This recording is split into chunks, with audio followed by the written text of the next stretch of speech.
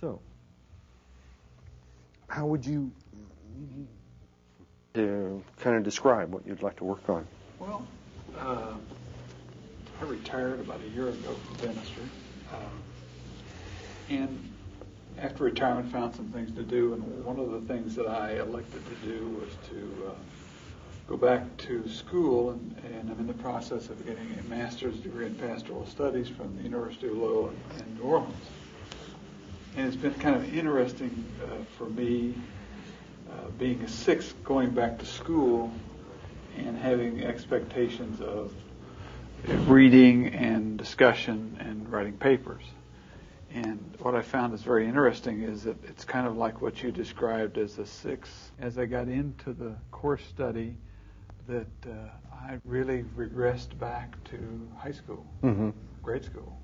I mean, I'm sitting there, and as I begin to read and I begin to look at the coursework, I all of a sudden I'm 15 again, you know, and it's a very uncomfortable feeling because with 15 was not a particularly fun time in my life. Right. And it's because of the basically the messages that I was getting from at that point in my life and at the time. I really wasn't getting any affirmation or much support from anybody, and so I'm finding I'm in this course and I really like the course, but boy, when I get back to being a 15-year-old again, I'm stuck. I mean, it's not a very comfortable place to be. Yeah, and not very resourceful place either.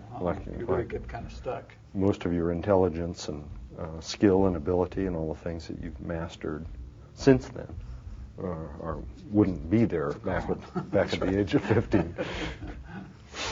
And there's puberty and all the other things. Well, and so what about this reaction?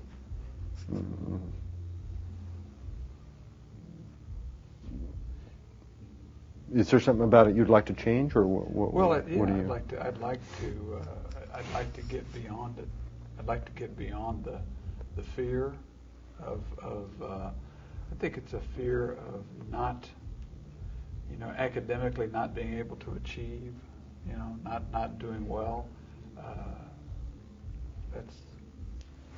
Well, we were talking earlier about self-opposition in terms of, and sometimes one of the things that happens within sixishness is you take a look at a situation, something in you prejudges it and says, this is going to be too hard, I won't be able to pull it off, I'm not equipped for this, or something or the other. And then it's like that's the point at which your power gets sort of projected, sort of taken out of your belly and painted across the landscape in front of you, and splashed onto the faces of authority figures, and then you hear things coming out of their mouths. You hear it, you hear it in your own mind and stuff like that. And then there's also, and the result is almost like I'll oppose myself before I really put my heart and soul into this thing and find out that I can't do it. Better to, cut my losses in a way, kind of, subjective sort of way, start to defeat myself now rather than try really hard and really lay it on the line and face eventual defeat anyway.